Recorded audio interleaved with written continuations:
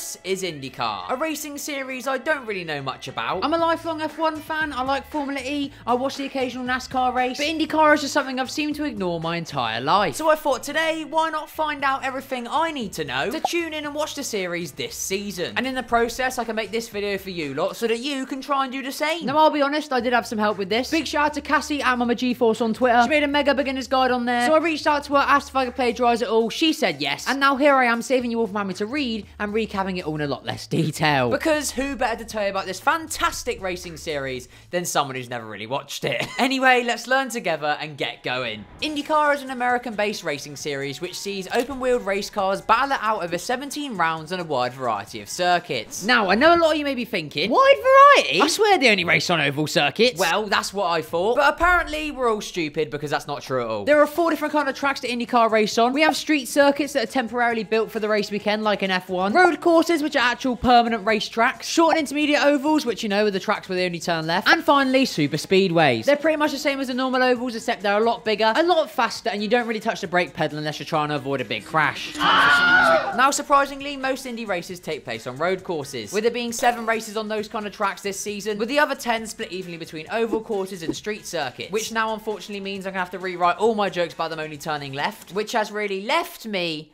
in a bad mood.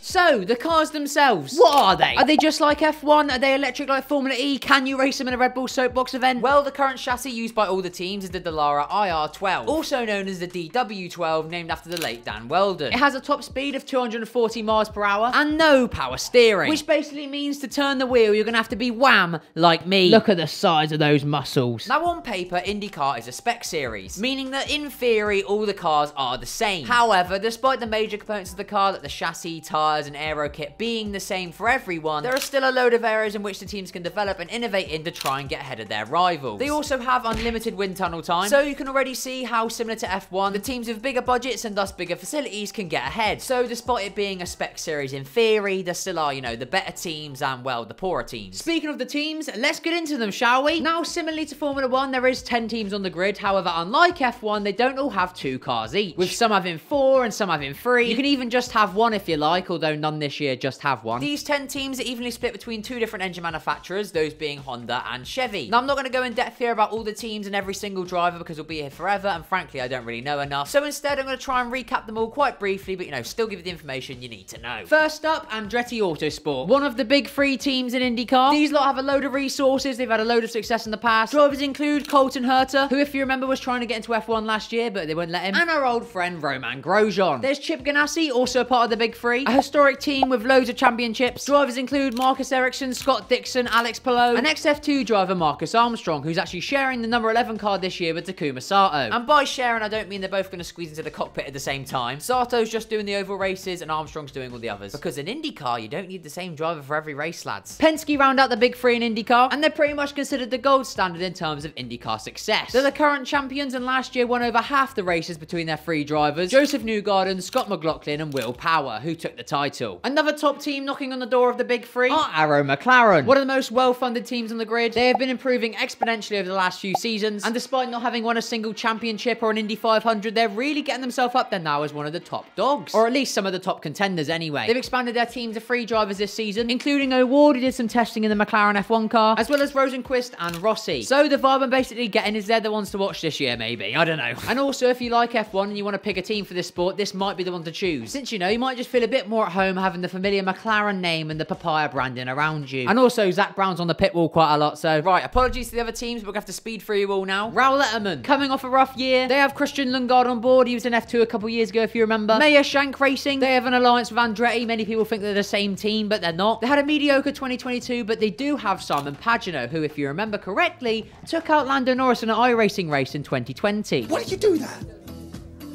Funny. Dale Climb Racing are very much underdogs. They have a small budget, but occasionally can still find themselves fighting up there with the big boys. Sort of like a Force India before Lawrence Stroll bought it and gave them loads of money. Ed Carpenter Racing has 2 full-time drivers. However, the owner, Ed Carpenter, does actually race himself each year on the ovals. Sounds like a legend. Junko's Hollinger Racing, that's definitely not how you say the name, are the newest team on the grid. They only ran 1 car last year, but are now expanding it to 2, bringing in 2020 F2 vice champion Callum Ilott. And then finally, we have AJ Foyt Racing, the oldest team on the IndyCar grid. However, But just like Williams now in F1, they seem to be spending most of their time at the back of the grid. And there you have it. That's all the teams. If you're feeling overwhelmed, don't worry, I am too. But it's fine. I'm sure we'll become familiar with the drivers and teams we need to know as the season goes on, and we actually watch a few races. Oh lord, I've not even spoke about the races yet. Now, just like most race series on Earth, the drivers in IndyCar all aim to cross the line first when the checker flag waves. However, unlike F1 and some other sports, they do things differently. For starters, the races begin with a rolling start with the cars 2x2, NASCAR style, and with yellow flags if one's thrown, it basically means safety car, as they all have to slow down, get behind the pace car, and then restart when it's safe to do so. That's on ovals anyway. When it's on a road course or a street circuit, it's a little bit different, with one wave yellow just meaning, you know, slow down, there's an instant, and then double wave yellows meaning safety car. I don't know why they do it that way. Take it up with them, not me.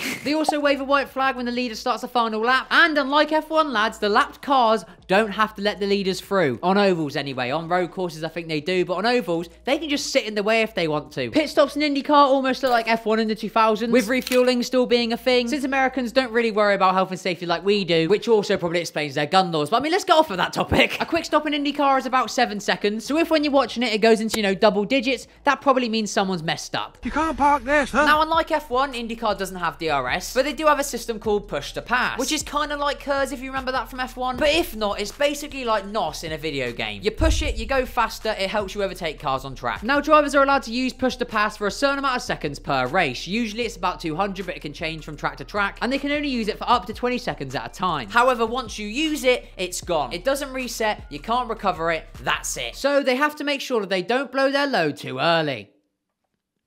Tracks limits wise, there are none. As long as you're not shortcutting the track or whatever, IndyCars can basically drive wherever they want on the circuit. Which, as you can imagine, can lead to some hair-raising moments as they push, trying to find as much extra lap time as they can, especially in quali. Now again, I'm not going to properly go into all the intricate details of IndyCar qualifying, but very briefly, lads, here's what happens. Right, so all the cars are split into 2 groups. They go out for a session, do some laps, then the fastest 6 from each group go out again. Then the fastest 6 from that group go out into one more session where they go round, do some more laps, and then the fastest in that session is on pole. The rest are then lined up in their fastest times behind them, and there you go. That's how it works. Don't ask me any more questions because I don't know the answer. On ovals though, it is a bit different, as instead of going out in groups, each car goes out on their own to do 2 laps. The grid is then formed based on your average speed on those 2 laps. So, you know, on these laps, they got to get up to a high speed, be consistent, keep the speed going, be nice and smooth. And yeah, if they make a mistake, basically it's done out. Make sense? Nice. Happy days. We're getting there, lads. We're learning. I feel I could have a career in teaching if this whole YouTube thing fails. Now, tyres. There's 2 different kinds. Primary and alternate. In the race, they have to use both. The alternate is faster, but wears a bit quicker, and the primary is obviously a little bit slower, but lasts longer. On ovals, though, there's only one kind of tyre, and that's the slicks. There's no tread, obviously, so the tyre life sort of depends on, you know, the surface of the track and also how you drive. If it rains, they have wet tyres for road and street circuits, and gazebos for ovals. That's because they don't race in the wet on ovals, because it's dangerous, apparently. So, boys and girls, I think we're just about there. The final thing is, well, where to bloody watch it? Thankfully for us Brits, Sky Sports F1 have a lovely deal with the Americans, meaning that all the races, I think, are shown on there. As for the rest of the world, here's a lovely graphic that Cassie made showing all your options.